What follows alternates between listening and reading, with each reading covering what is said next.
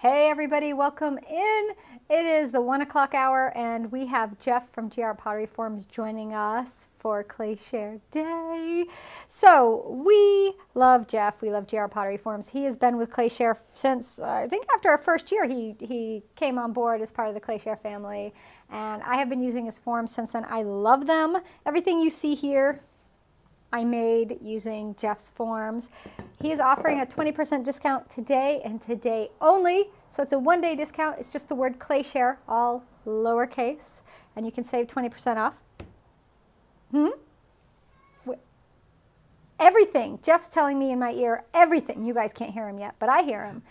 He's saying, it's everything. So I am not going to chit-chat anymore. Oh, yeah, but if you get some forms, get the oblong forms. You can make summertime platters. And Jeff and I have been talking. We got some awesome stuff coming summertime with Clay Share and JR Pottery Forms. We're going to have some summer sets or something coming on, I think we're going to call it. But we'll get to that another day, not today. So without further ado, here is Mr. Jeff Rottman from JR Pottery Forms. Hey, Jeff. Hello, hello, hello, everybody. So good to have you here. Yeah, and thought we could kind of make a platter, a hand-built platter, and show you some different ideas for how to address that edge. So yeah, so excited. And Jeff's going to be on time because he leaves for vacation as soon as this broadcast ends. He's out. He's gone. Yes, vacation. I'm trying. I was talking earlier off here about that it's hard for me to use that word vacation, and hard for me not to bring along pottery gear or make a trip to a pottery location. So I'm trying to focus this next 4 days on family time and maybe some fishing time, maybe a little bit of Jeff time, but mainly family time and enjoying summer. So, that's right. So this is your going out making. This is the last thing you're going to make before vacation, right? Yes, now. Yeah. But I said I'm not leaving. Probably will take my phone along, so I'll be watching along. Maybe as our permit age son is going to drive us there, so maybe I'll be watching while he drives. So, yeah, that's going to be awesome. All right, so what you got for us today, Mr. Jeff? Oh, I have some brown clay, and I believe it has some. I'm not sure if it's mold or manganese. Maybe moldy manganese combination. Yeah, and so this batch, I'm pretty sure this batch I had saved for myself, and then I just kind of randomly grabbed it here a minute ago. And then when I cut through it, I realized, oh, that's that bag that has all the extra spots in it. So it's nice and juicy clay here. But this is a Laguna 60. It's a. I love 60. It's a great clay. Yeah. And so this batch, I think they had a new batch of manganese, and it was quite granular. And so anyway, I got the first batch. That looks moldy, but we'll call it manganese. It'll fire. If it's mold, it'll fire out. It won't matter. I like it either way. It's all good. Either way, it won't keep those layers like that. Nope. No. Just like yeah, totally. So I'm gonna use my rib and compress that surface. And I think this is an important part of the process with slabs is making sure that those particles are all aligned really well. We're kind of working on this videos. We get all kinds of questions. It's really more videos to go along with our frequently asked questions and our products, especially for new customers. And so right now we're currently working on this this video that is kind of just showing you different edges, different sides. So yeah, so it's so that's what we're gonna do today. I'm gonna make the oval one too, but then I also have one sitting here from yesterday on the side. I'm gonna show you how to finish the edge as well. So definitely ask questions. Any other questions you've been dying to ask? And like Jessica said, we are having a sale for you guys. Thanks for the support of Clay Share and your support of Clay Share. We're offering a 20% off discount, and normally it's select items that are not already discounted, but now you can even get 20% off on already discounted items. So wow, 20% off everything, everybody, everything. Everything, and it's only good for today. pretty Today, much one day. a little bit of tomorrow. So do it quick. Jeff, Otherwise, Jeff's planning on going vacation and having nothing left in inventory. It's like, I went on vacation and there's nothing left in my shop because it all sold. the cat's gone, right? So the mice are at play. So I gotta Right. All right. Awesome. really So the staff I have here. We're small. There's 5 of us total, but yeah. So because of them, I am able to go away for 4 days. So it's really I think I'm the mouse that's going away and the cat staying here. so we have a question. We have a first question coming in. All right, let's hear it. So the question is, they're taking their pieces off the forms after about 4 to 5 hours and they're getting sagging on their rims. What's going on? Sagging on the rims. Are you using a spacer? They didn't say, but that would be a good question. If I get the info, I'll relay it to you. So press that here with saggy rims. I like that. Saggy rims. Happens to us potters as we get older. We get saggy rims. Oh yeah. We have a question. I walked right into that one. That was my own fault, right? So is the discount available for Canadians as well? So if people are in Canada. Oh yeah. Oh yeah. Even left-handers. Yeah. We'll sell them the left. Yeah. Everybody. Everyone. I always like to kid with the Canadians because I used to be in golf and because of hockey, a lot of Canadians are left-handed when they play golf anyway. And so they always wanted to know if we had left-handed stuff. So same question. Yeah. Available for left-handers and Canadians for sure. The tricky thing is crossing the border, and thanks to those governments that are involved in the borders, there may be additional costs that are involved. So that's where sometimes the shipping cost gets a little bit crazy, especially going to Canada for some reason. I'm always surprised. It's not even that far away, but yeah, everybody wants a piece of the action. So yeah, but yeah, we definitely anywhere it's available. If you just type in ClayShare and the discount code, it's not an automatic discount like we have sometimes. It's you have to type in ClayShare to get the discount. So yeah. Yes. Use that code. You have to use a code. That's how you get the discount this time. Well, I don't know if you guys have seen, but there's some videos back on Facebook about how we have named all these warping things. Because it happens a lot. We have the floppy, which is the lip, you're talking about, probably saggy. Saggy, floppy. Saggy rim. What'd you say? I said the saggy rim. Yeah, the shaggy rim. We also have the floppy bottom, maybe.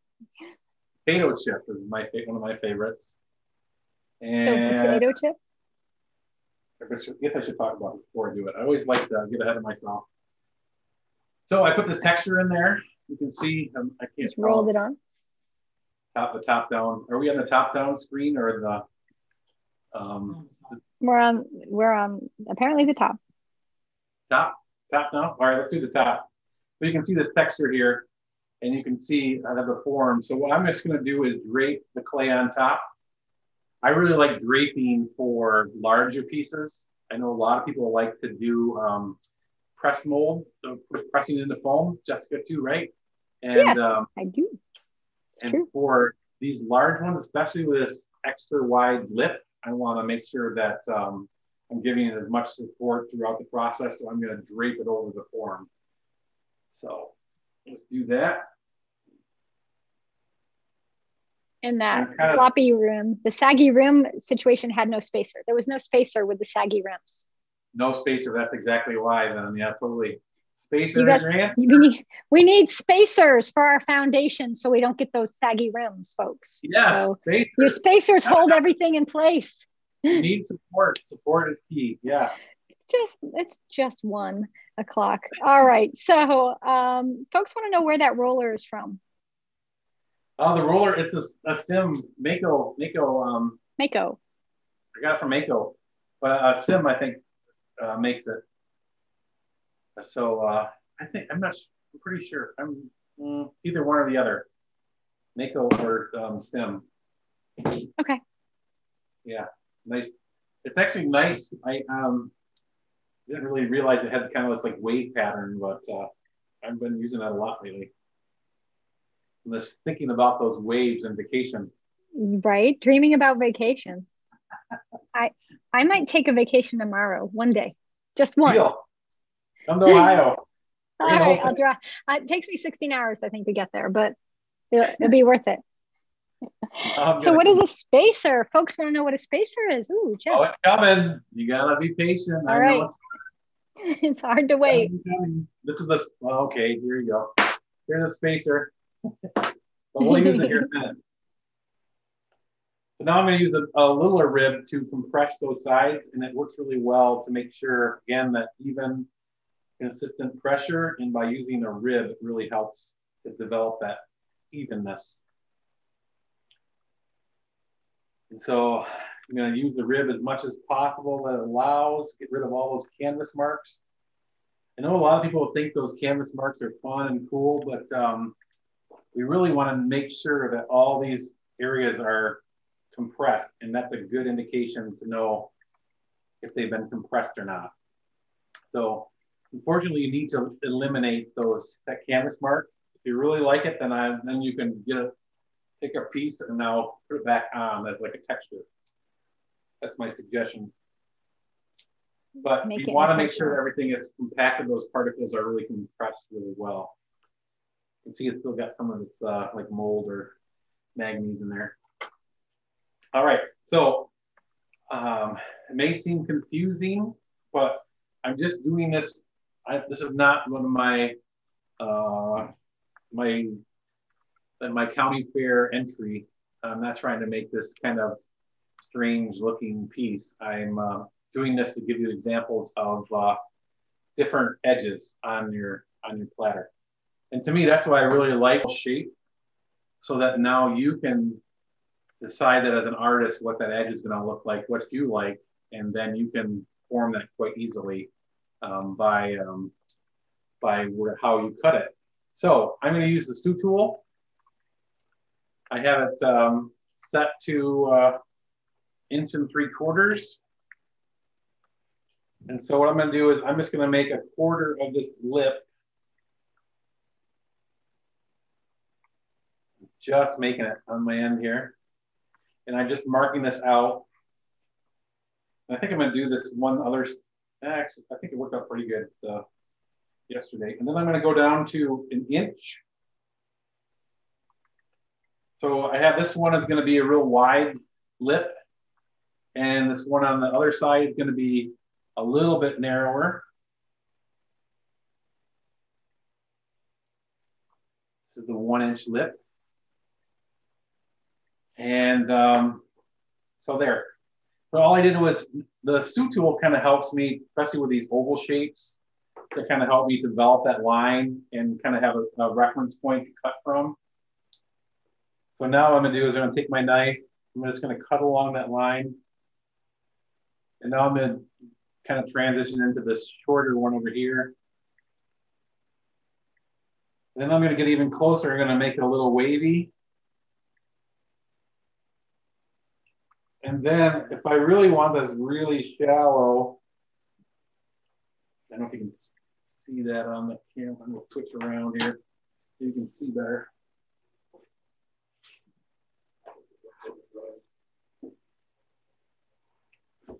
You know, everybody's quietly wondering what I'm gonna do next, right? But so I'm just gonna, now what I'm gonna do is I'm going to cut on the edge of the form, which gives me this really kind of lovely lip as well. So we have all these different ideas. So you have choice 1, choice 2, choice 3, and choice 4. And there's probably a zillion other choices in between, right? So that's where the personal choice becomes of like how you want that edge to look like. And now I can remove that clay.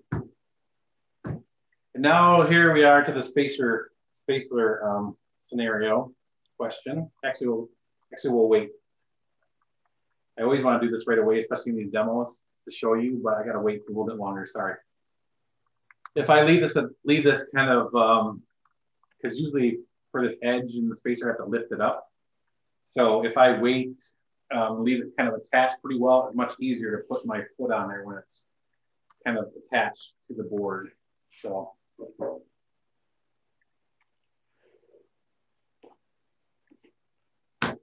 And this is probably a lot of waste of clay because I like to use fresh clay. And then once I get a good pile of it, then I'll pug it and make it fresh again. But I do not like to wedge the reuse stuff and for the next platter. It's creates a lot of variables, especially these larger pieces. So if I can just set this off the side, use another fresh piece, it's going to work way better for, I don't have to fight it near as much. So especially if I'm making like 16 of these platters in one day and you want, you're doing it more of a production wise, so that's definitely a good hint to use fresh right out of the bag clay for every step of the process, even the foot here. So we have a few questions. One, okay. How thick is the slab you were using? I like about a 1/4 inch, maybe slightly bigger. If you go just even a little bigger than that, it's a little more forgiving. So the thicker the slab, the more forgiving it is. Because we're stretching and kind of hopefully not stretching too much. But if you're having a little difficulty with an even pressure at the beginning, just slightly thicker will help. But really, what we're trying to do is get to a thickness of clay that is creates a nice end result, this nice kind of weight for your finished piece. So, yeah, good question. All right. And the other question is, they are using the forms and they're stacking them and they keep getting the lines on the sides. How do they avoid them? Yeah, unfortunately, that's kind of the case of if you do any slip casting, you always have these casting lines. So unfortunately, that's just the result of using layered forms. I always like to say that, because really why this works so well is because it's such an affordable price for what we're able to do. But once you add 2 or 3 layers, you start to get to a little bit higher in cost, right? And so at that point, it's much better to switch to like plaster. So like the ceramic shop in Philadelphia has some really lovely plaster ones. And so if you really can't deal with those lines, I would suggest kind of making plaster molds or thinking about a different option. But these forms really are, the benefit of them is to make shallow pieces, plates, platters, trays. And the bowls is just a little bit of a bonus. So then we have to be willing to be able to deal with that little bit of a line. So we might get them to match better, but you definitely can clean that line out. The problem is if you have texture in there, it becomes a little bit more time consuming and tricky, but yeah, that's a good question, good common question. And I know there's some other ones out there, but you could glue them to the layers together and then route them out. But I'm not willing to go through that process because it's I want to make sure that the product is going to last forever. Not forever, but it has the best chance of not having problems with the layering of glue or that kind of thing. So yeah. So you mentioned pugging, and now everybody wants to know about pugging.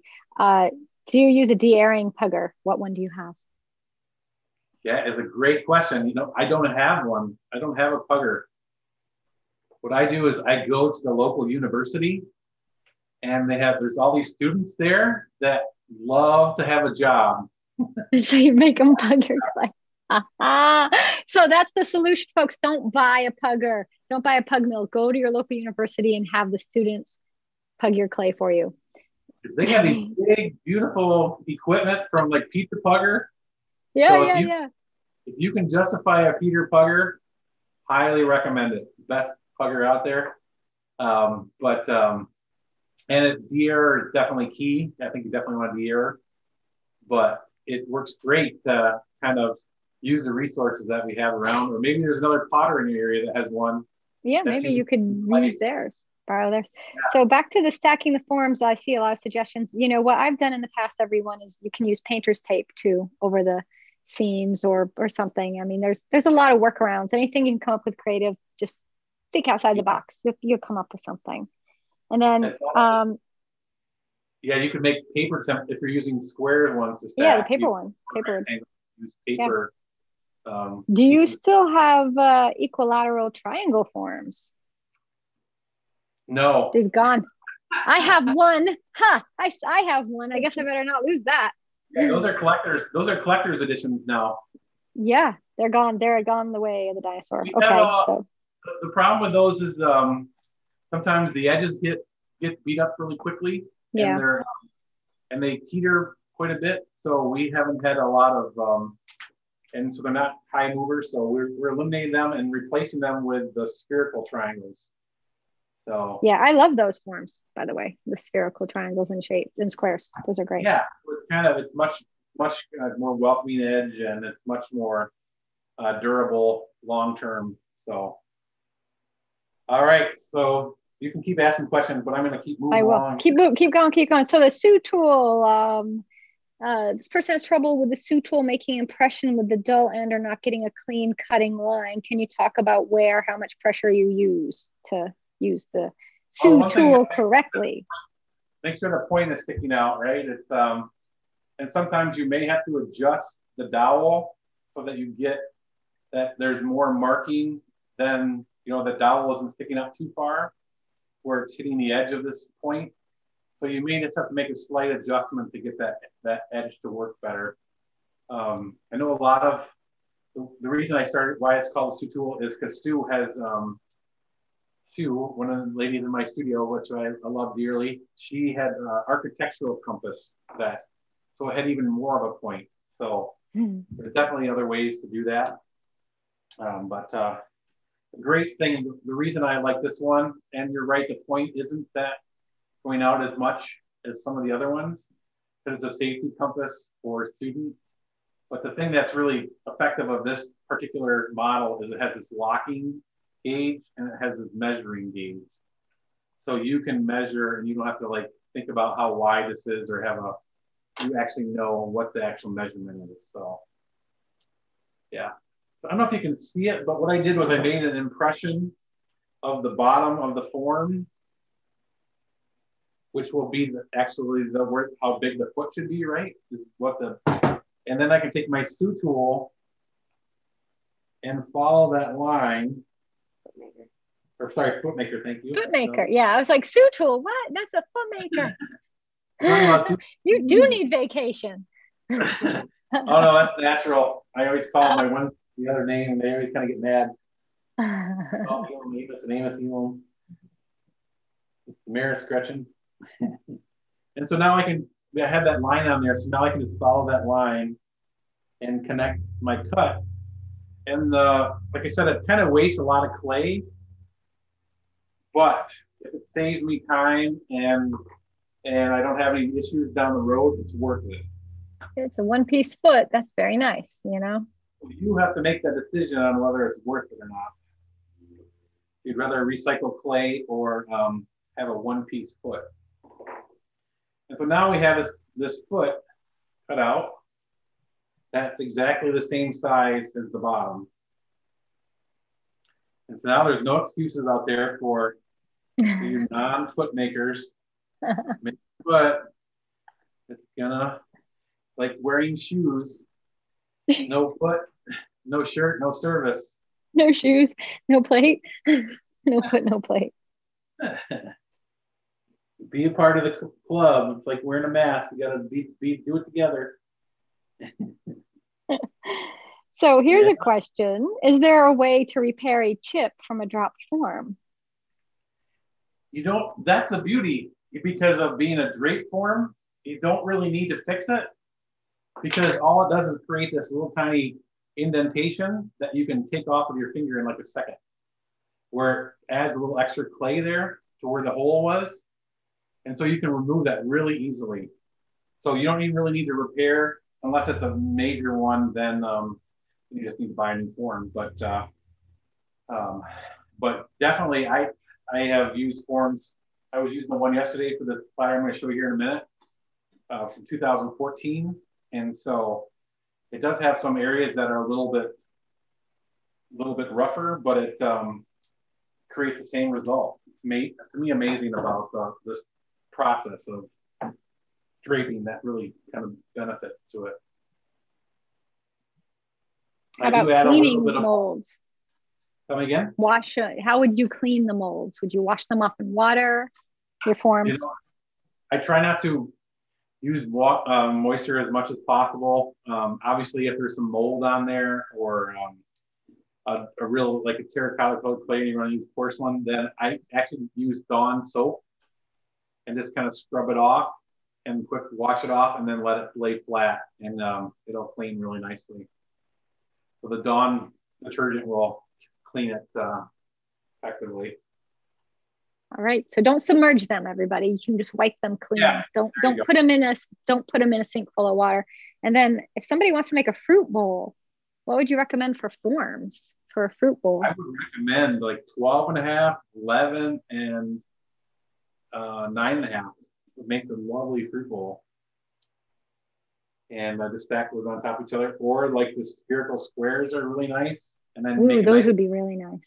Make a nice big wide lip, nice decorative lip. And I'm almost there to show you how to make that decorative lip effective. One key. Sorry, go ahead, Jessica. Are you going to make a 14-inch spherical square? I think that was the question. It was ways back. I forgot. I missed it. I was trying to catch it. Oh, we do have you have some big bigs? Yeah, we have 12.5 and 14 right now in-house. You have a 14. So. Okay. So everybody, if you want the big ones, go get them. If you email us, Sarah will help you out with that and get those on she'll have to create a draft or make addition to your order. You can, that works out pretty effectively. And she is only here till 5 today. So if you have a question at 9 o'clock get her tonight, till 5. She will ask you tomorrow. So don't worry. We'll take care of you. All right. And what about some folks want to know if they should seal them the same as they seal their wear boards? I would not seal them. And you definitely can. But for me, I feel like the main benefit of this material is that it's porous and that it helps to release creates a barrier of water between the clay and the forms, so it helps it to release super well. Where if you put a sealant on it, it's not going to release as well. And so there's material out there that have more sealant in them already, and which is the same cost, maybe slightly more, but it just doesn't release the same. So, and it's on certain technical things, so you may not notice it always, but I have tested that out a lot in the past and feel like this is the best for this process is the medium density fiberboard. And here's one. What's a GR pottery form? There we go. Just tuning in first time. What is welcome in. Be careful, the water is hot. It's getting hotter too because it's only 1:30. So just wait till 8. Pottery forms are just a wood alternative to plaster for making drape molds, for making plates, platters, trays. And the wood, it makes it more durable and more economical. So that is what GR Pottery Forms are. We are, our company here, we are making a bunch of different general shapes. You can check us out online, grpotteryforms.com, and there's all kinds of stuff on Instagram. And so many people are sharing their work and making them effective. It was really fun. I wish I took better photos of it, but I just did a party for some friends of ours from church. We're at the fundraiser, and it was a clay party, and I brought some potter's wheels, and then I let them kind of tried to help them make lumps of clay into balls, into bowls and cups. But as you know, some of you that are starting out, it's really difficult. It takes a lot of practice. And then I showed them how to use the forms. And then they made these big, beautiful plates. And so it was, again, quite an example of how the form really helps you to have support and really gives that structure to help you develop your pieces. So kind of, it's not really meant really to be like a cheating thing, but it's really just creating support. So definitely if you're a beginner, really helped me kind of progress my life in pottery along the way by having these forms that help to kind of create the shapes.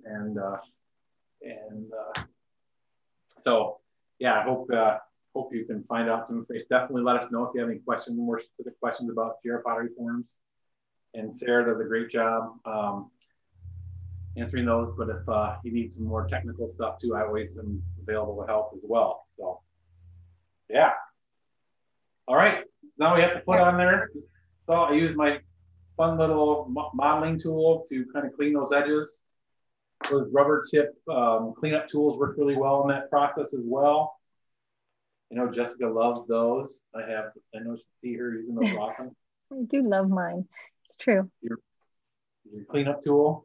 My color shaper or rubber tip tool or yeah. So what did you use to attach the foot? Just water or did you use vinegar or anything fancy? Sometimes, like this clay is a little firmer than what I used yesterday. I only use it if the clay is a little bit firmer because we can get away with not having that on there. So yeah. And then if you're going to add handles, would you add the handles after you add the foot? See, I'm jumping the gun, am I? No, good. Like handles are definitely something where I would definitely want to use moisture and maybe even some slip. But I would add them when they're leather hard. I would make the handles at the same time, and then once the piece is cleaned up and trimmed, then I would add the handle. I should do that. I should do it, or maybe Jessica did it too. Oh yeah, just put it. Yeah, because you're going on vacation, I see, and so I'm leaving. Jess can do it all. No, Jess does it all.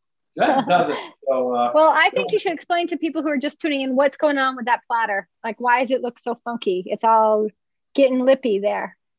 Oh yeah, so I'm trying to give you some examples of like how you could cut the edge to make it look different. So many of us, we have a narrow focus of like, okay, this is how it has to be made. This is what somebody told me how to make it, and this is what I'm going to need to make. And traditionally, when we use molds, we didn't really go outside of that edge of the mold. We just stayed on the edge. So what I'm trying to do is give you permission and also ways effectively do that is to make the exterior lip, which I would call more of a fancy or formal, more decorative lip. And so it really changes your $15 tray into this like $60 platter.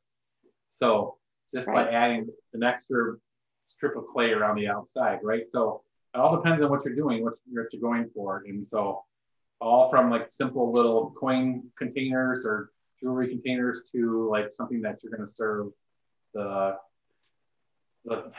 traditional family turkey on. So that's right. Thanksgiving dinner platter, which I taught a class on using GR Pottery Forms to make a turkey platter. So yeah. So spacer time, huh? Lips here now. That is a good segue. I love it. You guys are good. Now, if we were to leave this on here, this part, this really wide part, is going to start to curl up as it dries. This is all drying mainly from above. So what we want to do is use a spacer to kind of help us in that. So what I'm going to do is lift this up. And the other thing is that we talked about that floppy, saggy lip. There's no support for that if we just left it lay on the board, because it's going to start to do its own thing. But now what if I add the spacer to the board here. Let's go sideways here maybe. Maybe you can see that. And now if I press down, you can see how there's a gap, a space between, it's about half an inch, right? That's how thick the spacer is. So now what I'm going to do is I'm going to push down this outside edge, and it's going to develop an angle which will then help itself support itself in the firing. And if you just push down the outside edge and touch the board, you're going to have a nice consistent edge. Now on this other side, it was only an inch. This one was 1 3/4. This one's only an inch. So you can see this side becomes really steep. A lot of times people call them, make it look almost like a bowl. Let me see if you can switch it around here. Thank you, Shelby. I don't know if you can see from that front camera. You can't really very good. But this side is way steeper angle than this one because of that width. So this is a this is a blow your mind kind of conversation here. Just from that simple spacer, like, you know, this angle is steeper if the clay is shorter. If it's really long, it's going to be a real shallow angle. But we definitely want the angle to help us to be able to withstand the firing and have a decorative edge. So does that make sense? Where on this other side, there's no spacer needed. One side, I might shape it downward just a little bit, just to kind of let it all blend together better. But I don't want to push it all the way down to the board. I can see that. Flip it around here again. So there we go. So I don't mess with it, like cleaning up fussing with it all too much, as I fuss with it right now. I wait till it becomes leather hard, and then it's much easier. It reacts much better to fixing it. So here's a question. Do you have any forms that would be good for a butter dish bottom for Kerrygold butter? For Kerrygold platter? Butter, for Kerrygold butter, for like the big block butter. Yeah, well, I always use 5x8 because it works great for a stick of butter, and then you can make a nice fancy lid, but I think it also worked really well for that big amount of butter as well. Yeah. So the answer is yes, the 5x8. 5x8 would be my butter dish. It's my butter dish size. That's right. That's what I have, a butter dish. I call it a butter box class, and that's what I would probably use too. The butter box to make a big holds a lot. So here's one. Do you plan to ever make rim templates for any of the rectangular or square forms? Great question. I love that question. And unfortunately, I don't probably have the answer that you want. My answer is no. You could say maybe someday somebody will work with you to design them for you. Oh, possibly, sure. Oh yeah. You should never say no. You should never say never. You don't know what the future has to hold, sir. No, totally. I like it's kind of like that, using the word vacation. Like I just try to practice saying no. Sorry. And my reasoning is because I feel like it really kind of, I mean, if you want this cookie cutter class that makes you have a certain kind of piece, but if you want to have any type of element of it being your own, and then it really helps you to decide what that edge is going to be. And like Jessica has too, is like classes on how to develop your own template to make it something that you really like, that really fits you and fits the glaze that you're going to use, the surface design, the clay. And so I feel like it's kind of limiting when I decide what that edge is going to look like. So I feel like it's much more fun and more sustainable for you and me if you are deciding. And I think it's just part of just like you have to determine, well, somebody could determine it for you too, but figuring out what clay you like the best, type of thing. So yeah. Maybe somebody will help you out with that, Jeff. You don't have to worry about it. Somebody else will help you determine the edges for your form. Yeah, that's okay. All right. So what else we got going? Someone's asking, how long do you leave it on the form? How long do you leave your clay on the form? Perfect. So this one I made yesterday afternoon. I left it uncovered for this rectangle one for about 5 hours. And then I covered it up just so it wouldn't go anymore. And now here it is. And you can see Ta-da. that if I pick it up from one side, it's not flexing at all. The other thing, this is another one of our kind of warping things, is you may have heard the term banana. We're calling them banana, where it starts to kind of curve up. And what we want to do is just put this down onto the board and now press that down. So the clay is still able to be flexed if we put a lot of pressure on it, but general pressure, it's not moving. So now it doesn't have that banana, it's straight. No banana. No banana. And that's not the same clay, the two pieces, everybody, that he's using. It's not the same clay. So I don't think the one that he just took off the form is the dry version of the one that's on the form. Thank you for pointing that out. So this is the white stoneware. This is the brown stoneware. Again, trying to give you more ideas of like, it's not this one size fits all. It's you can kind of determine those factors. And so just a quick kind of cleanup, how I would clean up these edges. Oh, yes. These from the top there. Now what I can do is I can, if anything got uneven, then I can, and this is why I don't always pre-cut my slabs. One is I don't want to make that decision. I hate making decisions ahead of time. But two is I always want to change my decision. That's more the reason why I don't want to make decisions, because I always change.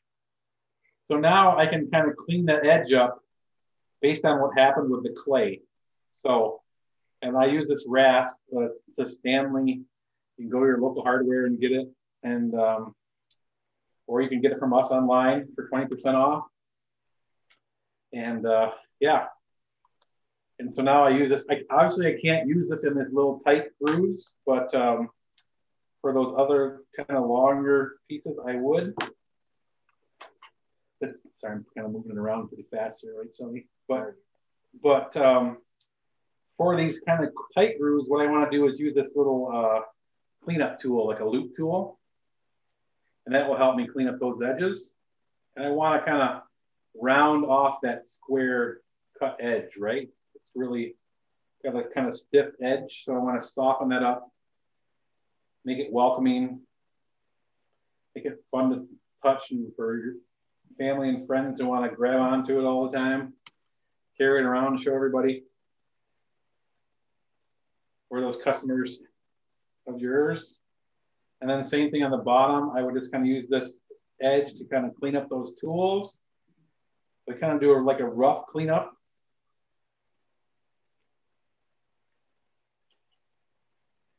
And then I come back over, because it looks pretty rough right now, right?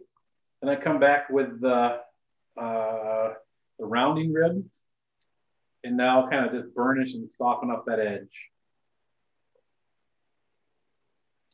And this works.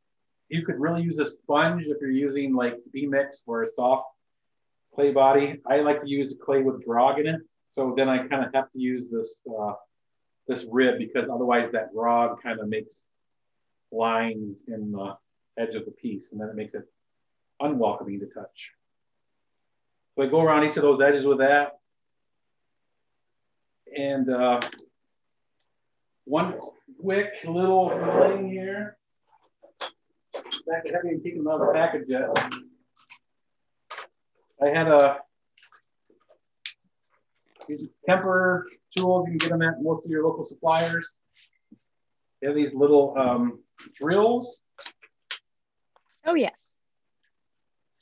They're quite nice. Yes, I have a couple. Those are very nice. And now if Just you want to make tempered clay drill hanging platter where it's really a decorative thing, what we could do is just put a little hole in our leather hard foot. It's the ideal time.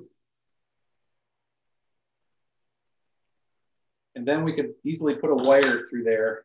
Awesome. And make this hangable on a wall. So there we go. So many ideas. Woo! All right. There's lots more questions. People have, if you have questions, email Jeff at grpotteryforms.com, right? You can email Jeff, or info@grpotteryforms.com, and get answers to all your questions, because there's so many questions. We can't go over them all during this session. Woohoo! Because there's a lot. And we'll have Jeff come back and do more with us more demos, tutorials, stuff. You want stuff from Jeff, he'll have him come back. But he's got his own channel. You should be following Jeff. He has a YouTube. He has his own Facebook. He does demos there. So you should be following Jeff because he'll give you little tips. Thank you, Jess and Kevin, for all you guys do. It's a great opportunity to be working with you. You guys do amazing job. Thank you for being part of ClayShare, Jeff, and have an awesome vacation. A little jealous that he's going away. So I know. All right, everybody. Well, we're going to take a break now. We'll be back at 2 p.m. Eastern time, which is 7 o'clock in the UK, because that's when Mr. Lee Pollard is going to be tuning in with us from the Great Pottery Throwdown. So come back and join us in 15 minutes. Get yourself a drink or something, walk a little bit, stretch it.